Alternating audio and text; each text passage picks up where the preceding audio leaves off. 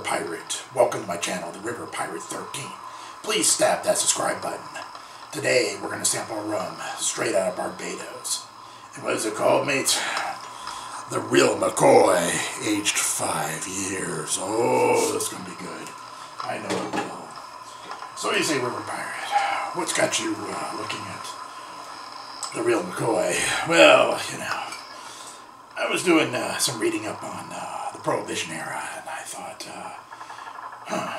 very interesting. I didn't realize the America's first rum runner was Captain Bill McCoy, and what he did was pretty unorthodox. He was actually he and his brothers built speedboats for the very wealthy, like Vanderbilts and Carnegies and anybody else that was rich back then. But he decided to go into rum running instead. And he got a boat and would sit offshore in about 3 miles or more. And these other boats would come in, grab the liquor, and run it in. They'd pay him, and off they go.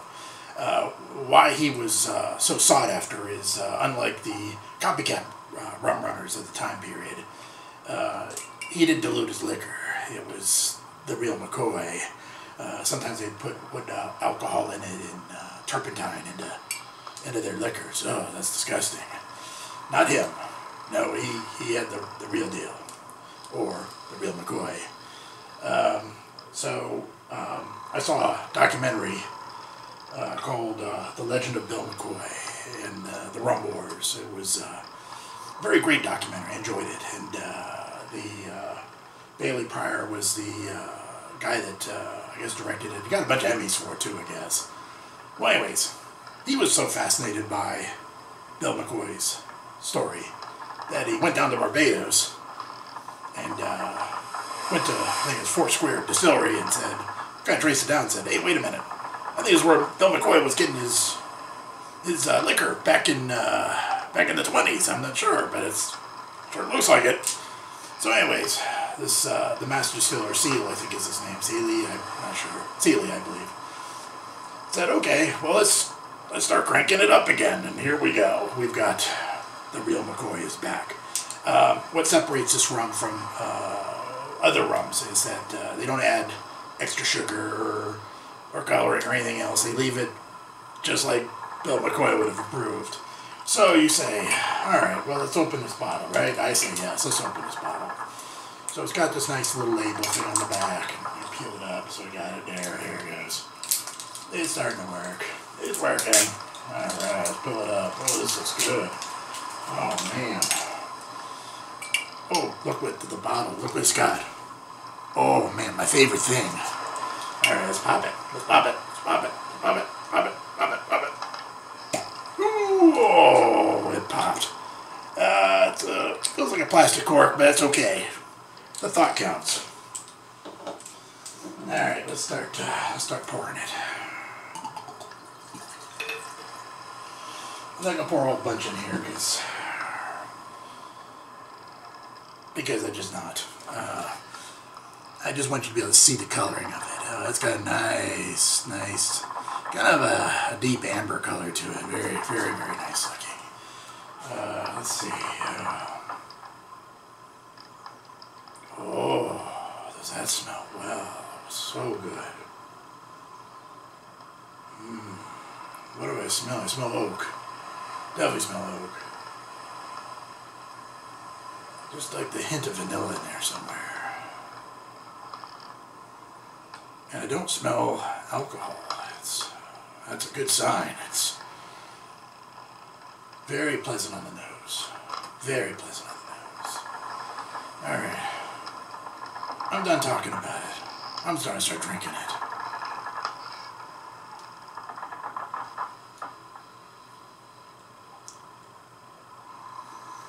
Oh, mates, this is good. Oh, I wish you could taste this. Initial sip, very smooth. Just a very light cinnamon flavor to it. Still tasting a little bit of vanilla in it. Very smooth. Tiny bit of burn, but nothing to object from. Let me take another sip, just in case.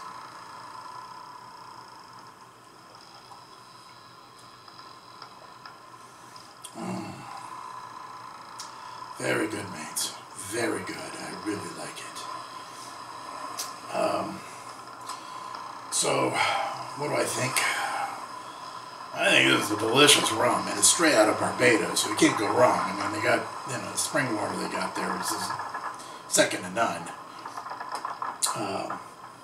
And the flavor on it is just fantastic. It's not, there's no even that, some rums when you drink it, they got this kind of a syrupy taste to them, you know, like you know that they've added like a pound of sugar in it or something, because there's no way, but not this one. Oh man, this is good. So you asked me, River Pirate, is this a pirate rum? I say most definitely it's a pirate rum. I'm going to do one other thing on this one. I'm going to throw some ice in it to see if maybe I can open more flavors in it. It's one of those things I'm trying to remember to do, because I drink my rum on the rocks. It's typically not neat. So let's just throw it in there and give it a second and see what we got now.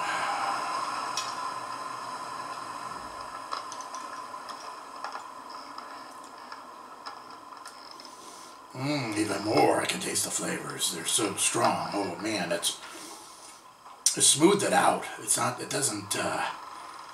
It was smooth already, but now it's like crazy smooth. Oh, this is dangerous. You get drinking this, you'll be 10 sheets of the wind. Holy cow, you'll start rum running somewhere. Anyways, with that,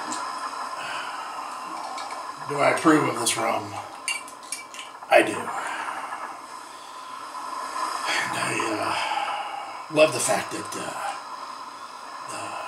Bill McCoy he was only 40 nautical miles south of me. And I actually went over down there to Holly Hill where he used to live and saw his home, which was built in 1905, and saw where he kept his boat, the Tomamaka. And kind of neat that history is still present there. So anyways, with that, I hope you stay safe. I know during the plague we're still having plague problems, but you know, should have seen it in the 16th, 17th century. Holy smokes. You wouldn't have come out of your cave. Holy cow. We pirates were just out on the high seas. That's kept us kind of safe a little bit. So, with that, keep drinking the rum. Shafar!